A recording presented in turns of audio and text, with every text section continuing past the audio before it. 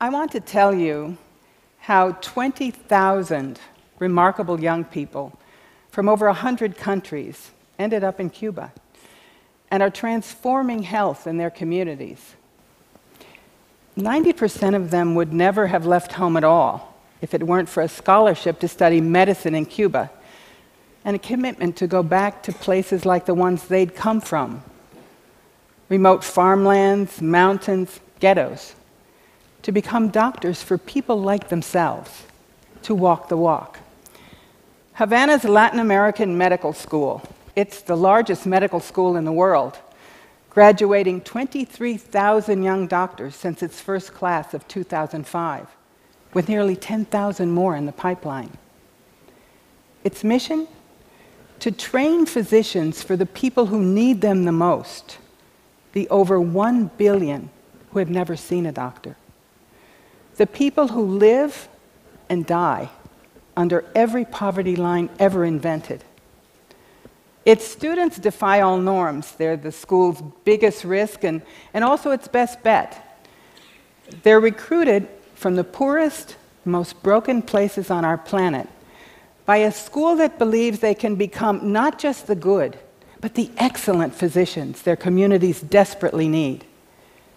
That they will practice where most doctors don't, in places not only poor, but oftentimes dangerous, carrying venom antidotes in their backpacks or navigating neighborhoods riddled by drugs, gangs, and bullets.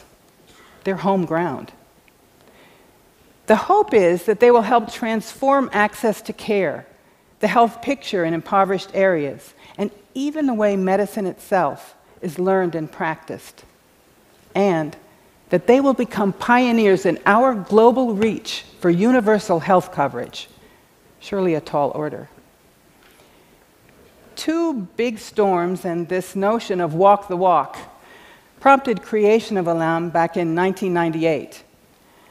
The hurricanes George and Mitch had ripped through the Caribbean and Central America, leaving 30,000 dead and 2.5 million homeless. Hundreds of Cuban doctors volunteered for disaster response, but when they got there, they found a bigger disaster. Whole communities with no health care. Doors bolted shut on rural hospitals for lack of staff, and just too many babies dying before their first birthday. What would happen when these Cuban doctors left? New doctors were needed to make care sustainable, but where would they come from? Where would they train? In Havana, the campus of a former naval academy was turned over to the Cuban Health Ministry to become the Latin American Medical School, ELAM.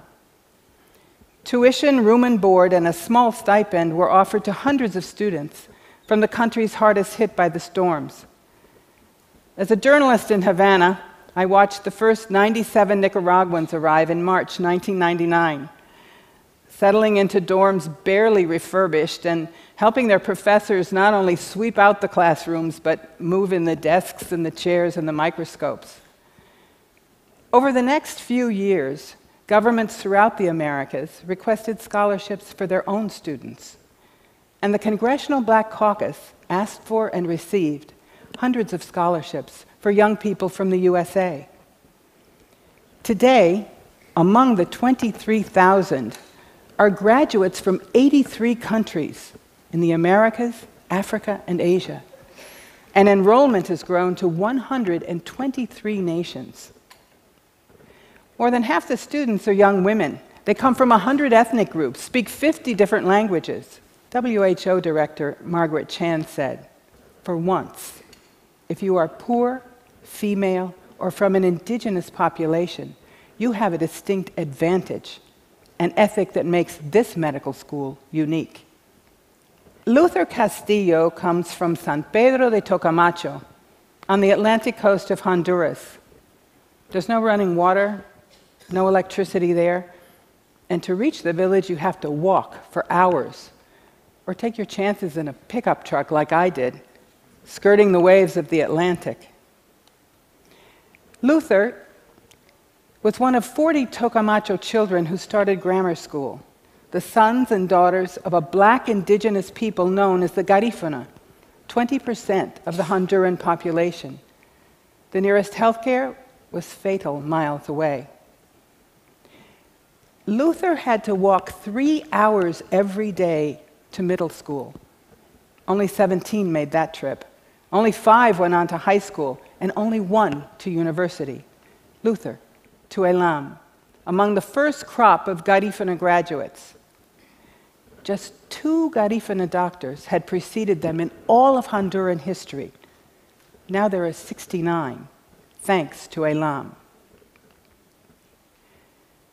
Big problems need big solutions, sparked by big ideas, imagination, and audacity, but also solutions that work. Elam's faculty had no handy evidence base to guide them, so they learned the hard way, by doing and correcting course as they went. Even the brightest students from these poor communities weren't academically prepared for 6 years of medical training, so a bridging course was set up in sciences. Then came language. These were Mapuche, Quechua, Guarani, Garifuna, indigenous peoples who learned Spanish as a second language, or Haitians who spoke Creole. So Spanish became part of the pre-med curriculum. Even so, in Cuba, the music, the food, the smells, just about everything was different. So faculty became family, Elam home. Religions ranged from indigenous beliefs to Yoruba, Muslim, and Christian evangelical. Embracing diversity became a way of life. Why have so many countries asked for these scholarships? First, they just don't have enough doctors. And where they do, their distribution is skewed against the poor. Because our global health crisis is fed by a crisis in human resources. We are short 4 to 7 million health workers just to meet basic needs. And the problem is everywhere. Doctors are concentrated in the cities where only half the world's people live, and within cities, not in the shanty towns or South LA. Here in the United States, where we have healthcare reform, we don't have the professionals we need. By 2020, we will be short 45,000 primary care physicians. And we're also part of the problem. The United States is the #1 importer of doctors from developing countries. The second reason students flock to Cuba is the island's own health report card, relying on strong primary care. A commission from The Lancet rates Cuba among the best performing middle-income countries in health. Save the Children ranks Cuba the best country in Latin America to become a mother. Cuba has similar life expectancy and lower infant mortality than the United States, with fewer disparities, while spending per person 1/20th of what we do on health here in the USA. Academically, Elam is tough, but 80% of its students graduate. The subjects are familiar, basic and clinical sciences, but there are major differences. First, training has moved out of the ivory tower and into clinic classrooms and neighborhoods, the kinds of places most of these grads will practice. Sure, they have lectures and hospital rotations too, but community-based learning starts on day 1.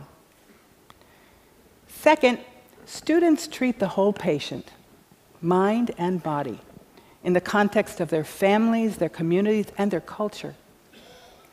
Third, they learn public health to assess their patients' drinking water, housing, social and economic conditions. Fourth, they're taught that a good patient interview and a thorough clinical exam provide most of the clues for diagnosis, saving costly technology for confirmation.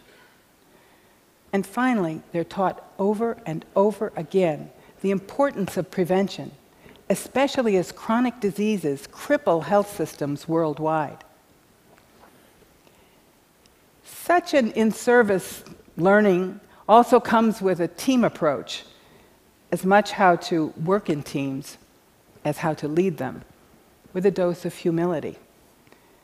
Upon graduation, these doctors share their knowledge with nurses' aides, midwives, community health workers to help them become better at what they do, not to replace them, to work with shamans and traditional healers. Elam's graduates, are they proving this audacious experiment right?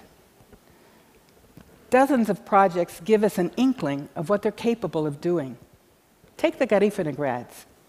They not only went to work back home, but they organized their communities to build Honduras' first indigenous hospital. With an architect's help, residents literally raised it from the ground up. The first patients walked through the doors in December 2007, and since then, the hospital has received nearly 1 million patient visits. And government is paying attention, upholding the hospital as a model of rural public health for Honduras. Elam's graduates are smart, strong, and also dedicated. Haiti, January 2010. The pain? People buried under 30 million tons of rubble. Overwhelming. 340 Cuban doctors were already on the ground long term. More were on the way, many more were needed. At Elam, students worked round the clock to contact 2,000 graduates. As a result, hundreds arrived in Haiti, 27 countries worth, from Mali and the Sahara to St. Lucia, Bolivia, Chile, and the USA.